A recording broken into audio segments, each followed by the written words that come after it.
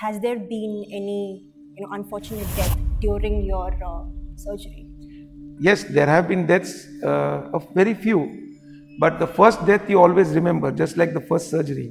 Well, I was in my first term in JJ hospital doing as a house surgeon. I was the junior most in the unit. So this particular patient came with a stab wound in his chest. Okay. So he was alive when he was brought into the casualty.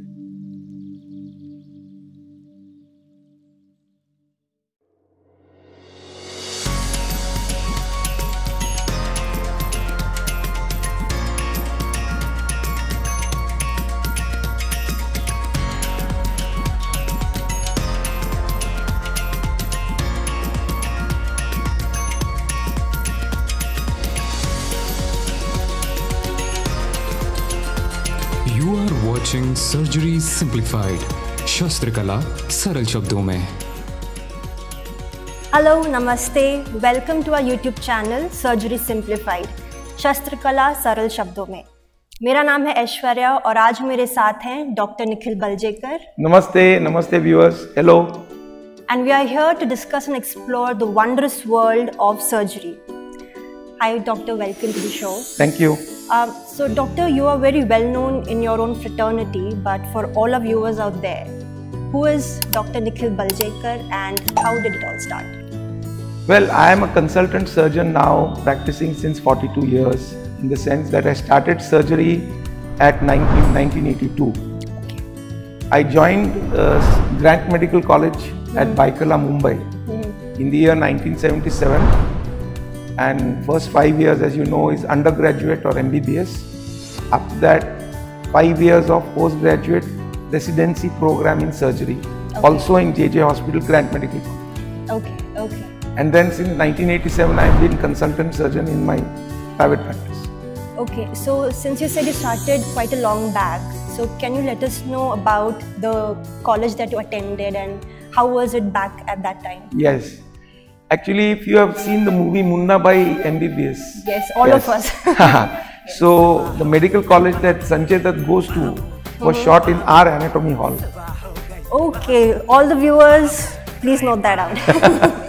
So, in fact, very recently we had something like the 200th anniversary of our college in 2013.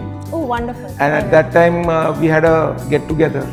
And the surprise move was they got Boman Irani dressed up like the dean he was in the movie. Okay. And then he came and conducted the entire program. It was very nice. Oh, it was lovely. a get-together of people right from I think the 50s.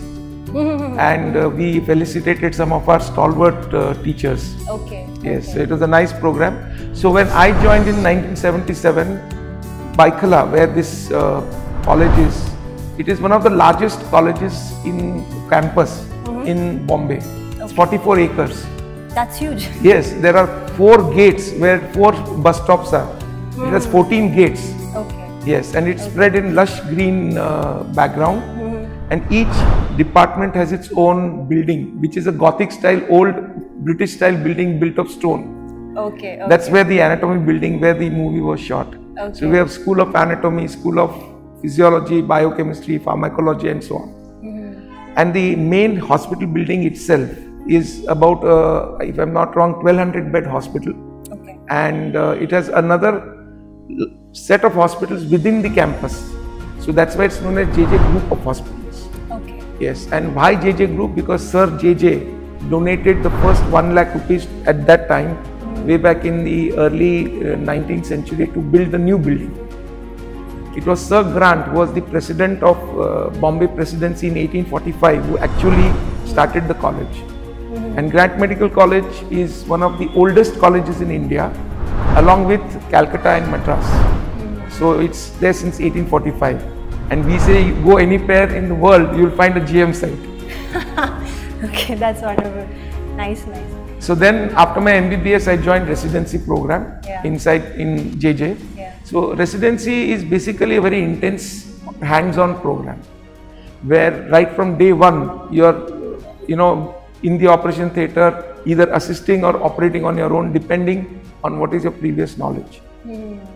So there are 6 units of surgery and each unit has about 8 people in that, starting with the professor, associate professor, reader, lecturer. and then 4 residents, 2 seniors, 2 juniors. Okay. And at any time in a unit in surgery, we have around 60 people under our care. That means the male and female ward together. The capacity is around 45 beds, but we have floor beds because there was no space. Right. And all of them are major surgical cases, because minor surgical cases are done on outpatient basis. They're not even admitted. Okay. Okay. Yes. And our week starts with either a surgical day or an OPD or a post-op day. So in a week we used to have 2 surgery days.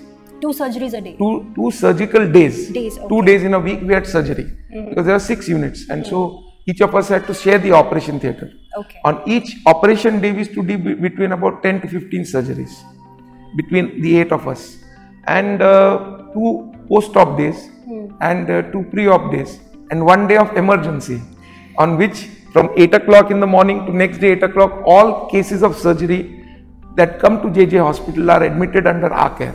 Okay. And we need to do a lot of emergency surgeries in addition to this. So it's a very intense hands-on thing, and most of us were expected to stay in the campus 24/7, because even on our non-emergency days, we always had some patients either just operated or going to be operated, and so on. So since 60 patients almost on average are under our care, there was no chance for us to go and stay at home. Okay. So like 4-5 years we are there in the hospital all the time. Oh my God. Yes, and along with this we are also supposed to attend clinics, present Right. papers, write a thesis, attend conferences, and so on. Oh my God, you're a very busy surgeon, Dr. Nikhil, I must say. Yes, actually it's good to be busy, because surgery is a craft which becomes better with practice. And the longer you do a surgery, the better you become. Both ways. That is, how do you become better? One is the time that you take to do the surgery becomes less. You tend to take on more difficult cases and still do them in a shorter time. You're able to avoid surgery where otherwise you may have operated. Because the effect of a good surgeon and a great surgeon is, a great surgeon can avoid unnecessary surgery. That's true.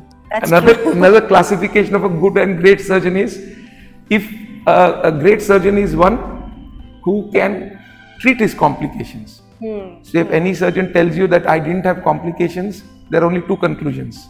And what Either he's a liar or he never operated. Okay. Yes, so complications are a part of surgery, but how you treat them and how you tackle them is what differentiates the good and the great. So I've had my fair share of complications, and I'm glad to say that at least most of them went out walking on their 2 feet, not carried out upstairs. So, Dr. Nikhil, everyone remembers their firsts, like, first day of school. Of course, not us, but our mothers remember, but, the first day at high school, first day of graduation, first day of job. Tell us about your first day at surgery. Well, I would not put it as the first day at surgery, because I was lucky to get internship at Thana Civil Hospital instead of JJ. Okay. We had the choice. Somebody would choose Thana Civil and JJ. In Thana Civil, interns, that is between MBBS and starting surgery, were allowed to do a lot more in the wards, because they did not have any residents there.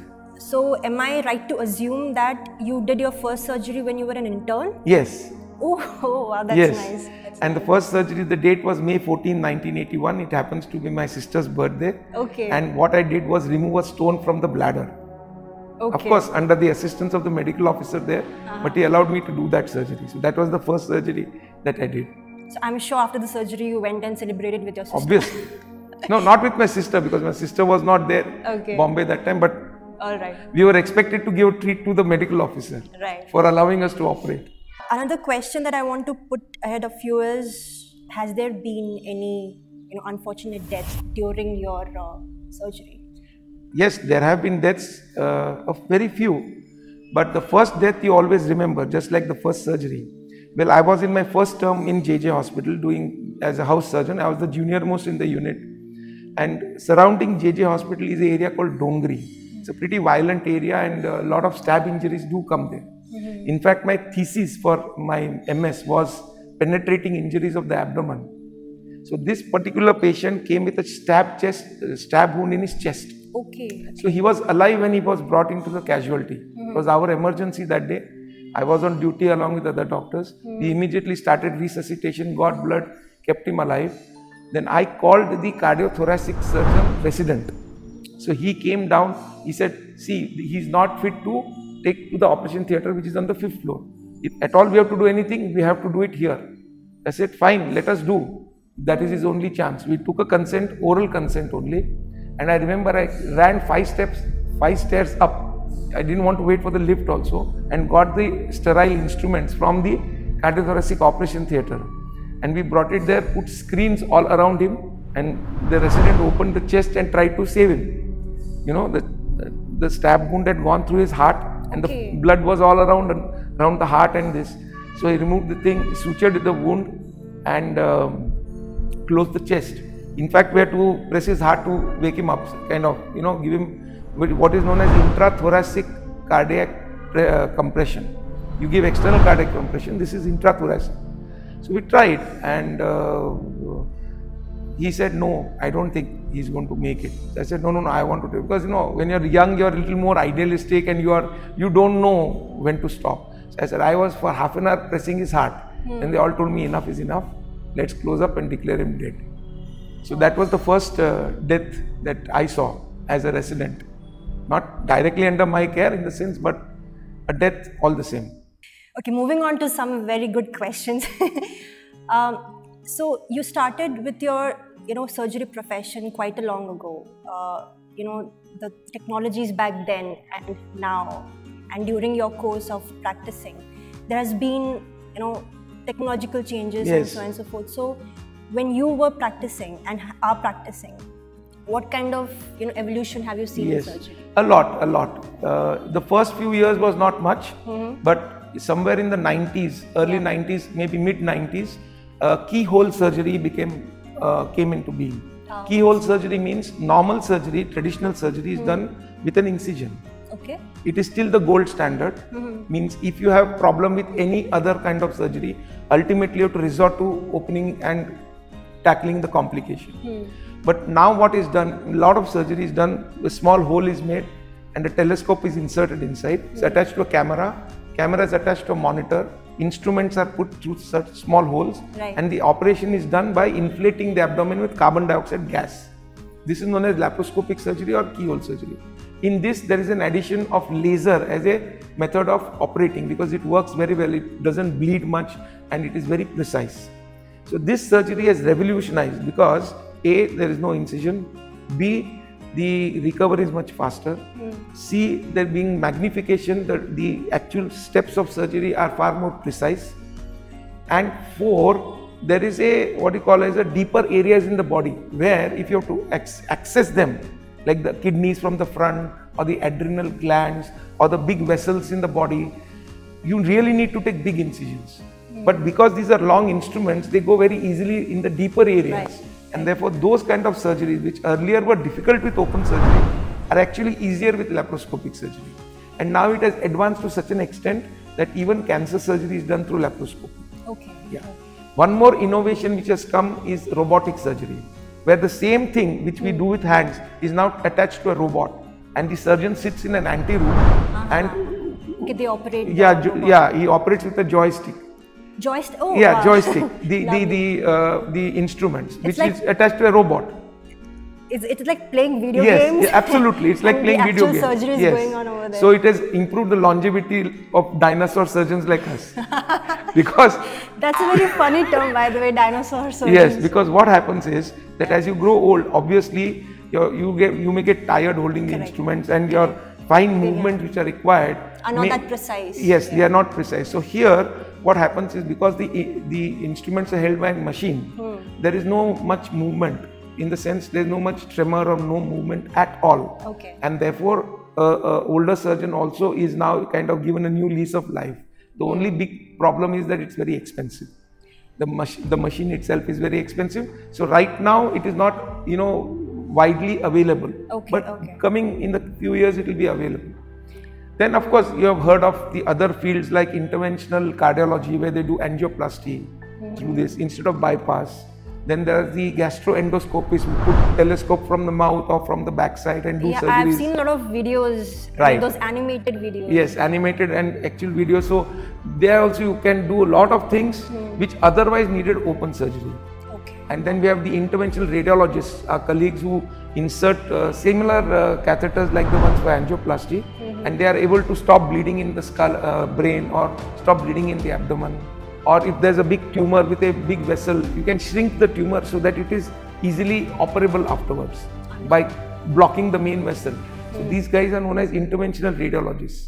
So interventional radiologists, interventional endoscopists, interventional cardiologists, and urologists.